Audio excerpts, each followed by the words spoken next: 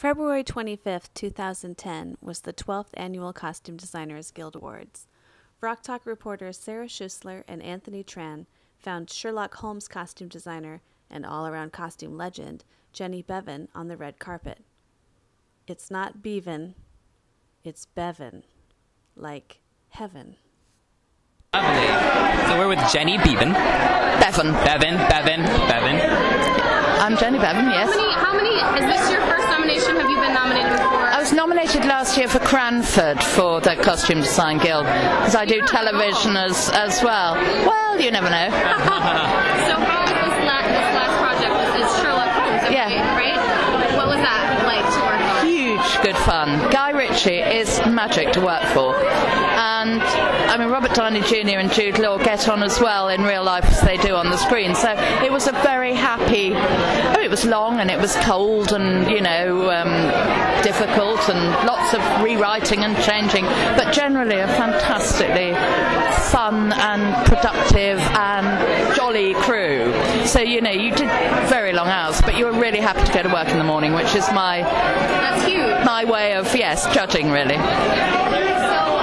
I was reading some article about this, and you said that Robert Downey Jr. kind of still has this really suave and almost modernness about him, even though he's in period clothes. All the clothes are period clothes, or adapted. You know, they're made new, but they are perfectly period in their cut. I mean, he's actually wearing like vintage. I mean, some of the stuff I use. The ideas, the stuff that came from Byron, a television film I did ages ago, but it's all absolutely, there's nothing that wouldn't have looked in place in 1880, 90, whenever exactly we were.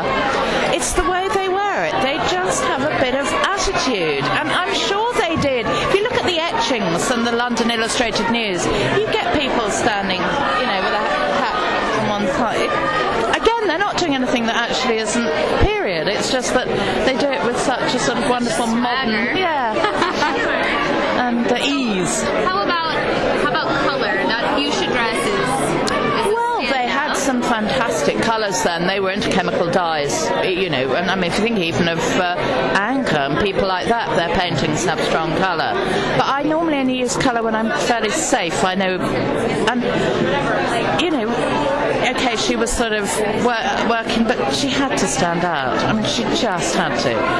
And there was a wonderful sequence where we actually changed her 3 times within a scene, and she ended up in men's clothes, but that all went as these things do. But never mind, that was fun. Do you have a favorite costume from the movie? No. Love them all equally. Sorry? Love them all equally.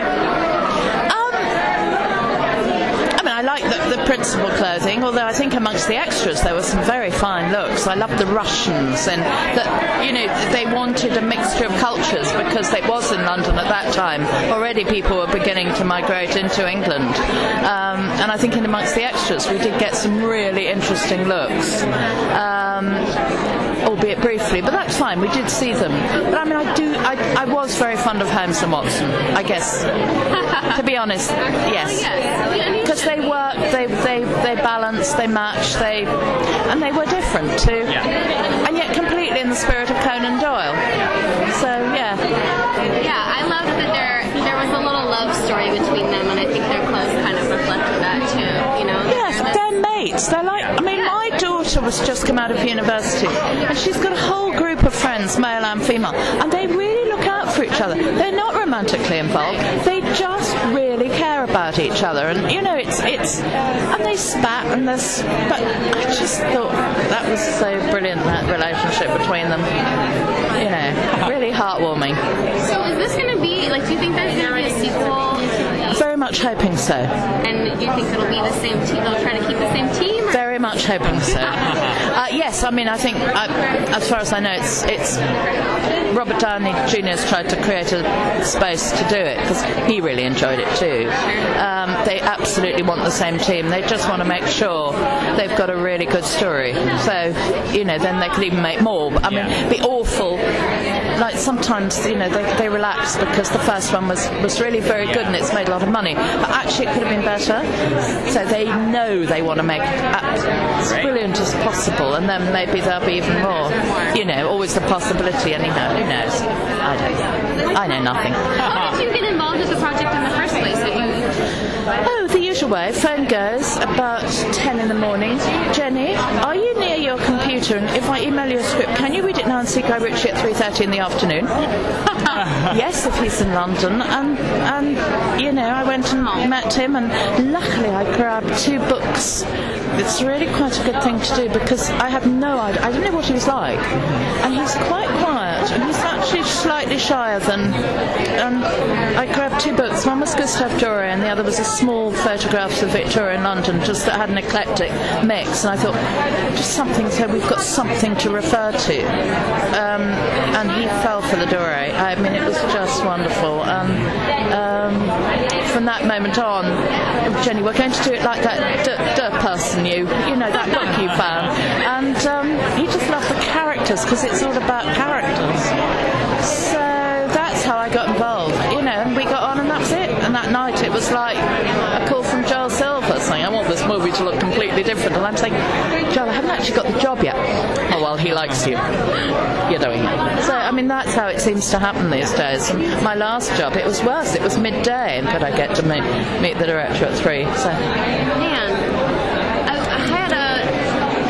Question. Oh, well, this is what we ask everyone as aspiring designers. Do you have any advice for us? Any tips?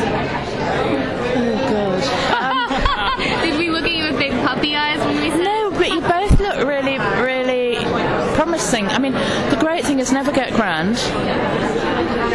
Do learn all the, really how to put on a corset properly, and every single sort of craft. You really should know how to, at least know how to cut, even if you're not good at it, every single aspect is really useful to have somewhere. And never get grand. Each one's like a new, I learn so much on every show I do, so I don't know, I just think, and just stay fresh and enjoy it. And don't anticipate any kind of family life, because you may have it but it won't last. I mean, I do have a daughter, but forget the rest, because it's horrendous hours, and you do have to give it 150, 200%. It's not an easy one, but they're huge compensations of fabulous teams and friends you make and stuff, and the fact you're never bored, ever bored. That's good.